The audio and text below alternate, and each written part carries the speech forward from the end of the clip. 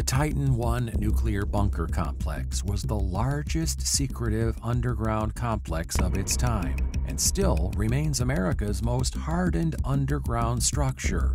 Construction for the Titan I commenced in 1959. It was designed as a virtual underground city with independent power for 17 buildings and domes up to 165 feet deep, 35 millions of gallons of annual water allocation, sewer, kitchen, bathrooms, sleeping quarters with chemical, biological, and nuclear air filtration. Over 600,000 cubic yards of earth were removed in the facility's construction. 32,000 cubic yards of epoxy polymer modified concrete rated at up to 15,000 psi. 300 tons of piping, 90 miles of cables, 300 ton of 3-inch rebar, and a labyrinth of 2,500 feet of expansive tunnels. Each Titan I nuclear bunker complex cost the American taxpayers a total of $47 million to build in 1962 dollars. Indexed to inflation, the replacement value of a Titan I nuclear bunker complex today would be over $350 million. The size of the complex was about 900 by 1,600 feet, or roughly 34 acres. It consisted of 3 missile launchers, launch control center, powerhouse, and antenna silos supported by a network of underground fuel storage tanks, radar, equipment terminals, all interconnected by tunnels. The launch complex was an underground hardened site intended to withstand all but a direct hit from an incoming nuclear weapon. All structures were of steel reinforced concrete construction and were placed underground. All entrances were sealed with concrete hatches up to 5 foot thick. It was, one writer noted, among the safest places on Earth. Entrance was through a portal sealed by a hydraulically operated concrete hatch into a 70-foot deep shaft with a freight elevator. The Titan I complexes were extremely complex, wrote Major General W.A. Davis. The missile silo elevator system alone incorporated about 300,000 parts. Groundbreaking ceremonies on the 5th of May, 1959, proved inauspicious when a sudden spring snowstorm blanketed the Denver Titan I sites. The automobile cavalcade of dignitaries became stuck in mud as they approached one of the sites. In addition, construction workers had walked out over a wage dispute, leaving all equipment idle. Another problem arose when ground was broken at another nearby Titan I site as workers uncovered fragments of military ordnance left from a 1940s bombing range. Demolition crews did a sweep of all nearby Titan I sites, and over the next month cleared a variety of hazardous munitions, as well as several tons of scrap metal. Although the entire complex was underground, it was built above ground.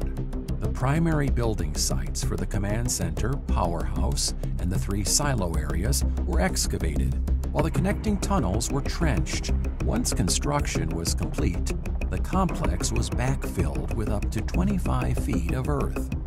Work began with the construction of haul and access roads to the area. The access road was typically a 2-lane asphalt concrete pavement. Construction began with an open-cut excavation down to a depth of 60 feet, the level of the launch control center floor. From there, the missile silo was mined to its final 165-foot depth, using pneumatic tools such as an air-powered mucker. The soil varied between Titan I construction sites. Some crews encountered heavy basalt under the subsurface, requiring drilling and blasting. During these operations, the contractors supported the silo walls with steel beams, wire mesh lagging, and sprayed-on concrete. The Denver Titan I complexes were built concurrently with similar crews, equipment, and materials. At its peak, Morrison Knudsen and associate contractors employed nearly 3,500 workers. Construction was continually delayed by a constant stream of upper management change orders. These were hardly unexpected, though, given that plans and specifications were not complete when the contracts were awarded and the complex itself was still undergoing its first testing program. The missile silos, for example, were cut open to an approximate depth of 35 feet below ground level, but excavation progressed slowly due to the sand, seepage, and even low-grade coal. This proved to be a recurring problem, with tunnel settlement resulting in shifts as much as 10 inches and damage to floors, seals, and joints. Most Denver Titan I sites were also plagued by a rattlesnake infestation, which was a hazard for construction workers. These difficulties were all faced with little alteration to the expected completion date, which had been set as a matter of national defense policy. As one COE official stated, everything is coordinated to a date that is part of a master plan to defend the United States. At the Lowry Denver sites, 2 10-hour shifts a day was standard protocol, with additional shifts added after February 1961. As the scheduled completion date neared, the pace quickened. "Some of the heroics are almost unbelievable," said Vernon Rawlings, a site activation manager, men working 24 hours and 36 hours at a stretch without sleep, men staying on the job 2 weeks at a time, catching a few hours of sleep now and again, workers disregarding their own safety to make last-minute corrections. Construction was finished by the fall of 1961. At that point, the Martin Company installed the missile and the missile's support system. At the end of installation and checkout, the contractor had to demonstrate the site, a technical acceptance demonstration. During the following 6 months, the 451st Wing conducted on-site testing and training for its squadrons, culminating in test launches.